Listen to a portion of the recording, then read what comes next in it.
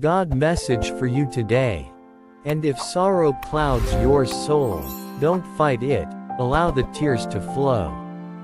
We are not meant to be invincible, we bruise easily, and the heart is soft, prone to bleed at the slightest touch. It is in those moments of sadness that we must be brave enough to allow Christ in, to let Him be present in our pain. Our sorrow is seen by Christ.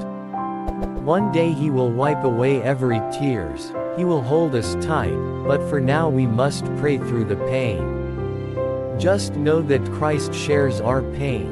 He understands the sorrow that is within you, for He was a man of many sorrows.